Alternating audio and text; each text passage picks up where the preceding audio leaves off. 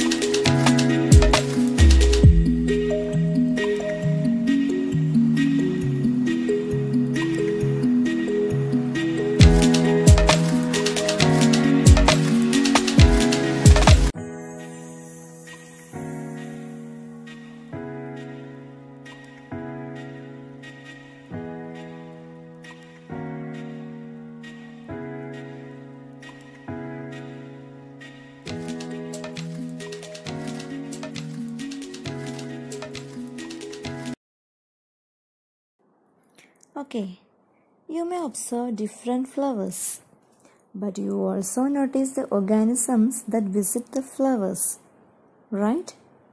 Why these insects, birds and bats visits these flowers?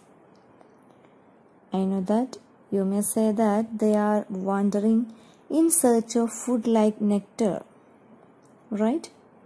So they are visiting flowers for collecting honey. Is it beneficial for flowers? How they help the plants in turn? Let's think about it. Watch that pictures again carefully. So we studied clearly about the parts of flowers. Now let's discuss how seeds develop from these flowers. We know that male reproductive part of the flower is androecium, and it is composed of stamens. Each stamen consists of two parts, that is a long filament and anthers. Inside the anthers there are pollen grains are seen. Pollen grains consist of male gamete. Gynoecium is the female reproductive part of the flower. It have an ovary, elongated style and stigma at its tip. Ovary contains ovules. Ovules are the female gamete. Thus, male and female gametes should join together to form a seed. But pollen grains and ovules are seen separate parts. So how they become close together? There is a process called pollination. It is a process of transfer of pollen grains from the anthers to the stigma. This pollen grains from the anthers of androecium gets transferred to the stigma of the gynoecium. The living organisms that you are noticed in that video are the living beings that helps in this process of pollination. Plants are not capable of doing pollination alone. The organisms or factors that helps the pollination is called pollinating agents. So, the insects like butterfly, honeybees, ladybugs, beetles, etc. And the organisms include bats, birds like hummingbird are all examples for pollinating agents. Look at the body of that insect. Its whole body is covered by yellowish powdery substance. What is that? It is the pollen grains that are attached to the insects. When it visits another flower, it deposits pollen grains to the stigma of that flower. Thus pollination takes place.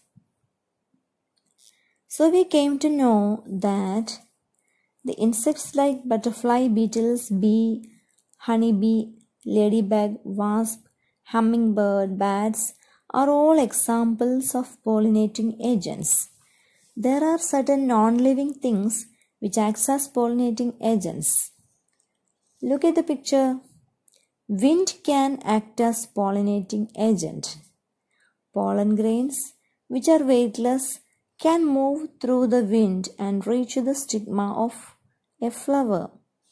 In water plants like Vallisneria, pollination taking place through water. Pollen grains flows through the water and stigma of female flower found at the water level. Thus pollination occurs. So pollination took place, that is pollen grains from anther reaches stigma of gynoecium. Then what will happen? If pollen grains should reach at ovule, so the pollen grains start to grow and elongate through the style, that is central axis. The pollen grains elongates and reaches the ovary. Thus the ovule joins with male gamete found inside the pollen grain. This process is called fertilization. So, fertilization is the process of fusing of male gamete with ovule and forms a single cell. This fertilized ovule later developed to form seeds. It's a surprising fact, isn't it? All the flowering plants around us undergoes all these processes and forms seeds. So remember, whenever you throw the mango seed inside the mango and all the seeds concealed a tree or a plant inside it, the seeds are hiding a plant inside it. Every flowering plant produces seeds through this complex process. So you should be aware of the importance of seeds. The plants may sacrifice much to make a seed. They should make flower. Androecium and gynoecium produces male and female gametes. Pollinating agents helps for pollination. After pollination, pollen grains grow outwards and reaches to ovule. Then fertilization takes place. This fertilized ovule develops to form seeds. Did you ever see the flower of rice, wheat or sugarcane? The pollinating agents of these plants are wind. These wind pollinating flowers have certain specialities.